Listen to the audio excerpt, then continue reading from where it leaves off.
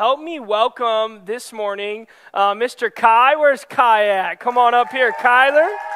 It's a special man right here, and we're getting to see him flourish in the Lord. And so he's going to share a little bit today. And why don't you start, Kyler, maybe tell us a little bit about where your life was before coming here, or some of the things that you've gone through in your adolescent and adult years so far.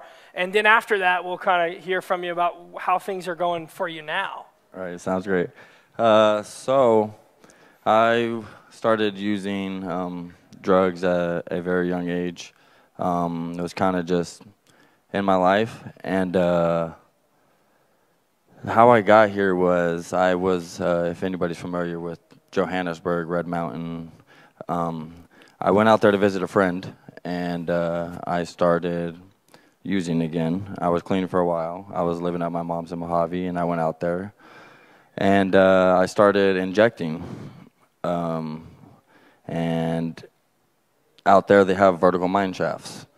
And one day I just had enough, and I was going to take my life.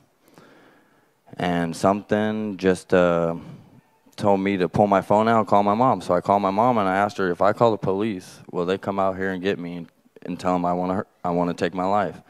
So she told me yes, so that's what I did. And that same night that I decided to go to the crisis center, that's where they took me in Ridgecrest. And my daughter, she's 3 years older, her name is Kyla. Now that I see, she cried out to God, that she was pretty much saying that she loves me and she misses me, and the foster mom caught it on video, and my mom sent it to me, and I seen it. And it's crazy because coming here is the first time ever in my life that I made that decision for myself, that I wanted to change my life, I wanted to get help, and I wanted a relationship with God.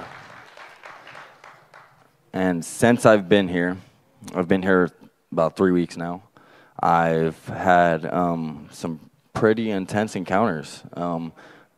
I really just have been pressing in and taking advice, and one thing I had trouble with is the things going on around me. But I am getting better at that now, and I am just focusing on myself and my relationship with God, my daughter. Those are the most important things in my life, but number one is God. And last weekend, I don't know, some people may have seen, I was standing over here. Tom was praying over me, and Pastor Validia, and I was rocking, and he just told me to fully surrender. And I did, and he said he's about to take you to the ground and fill you with the Holy Ghost. And I, within 10 seconds, just fell backwards.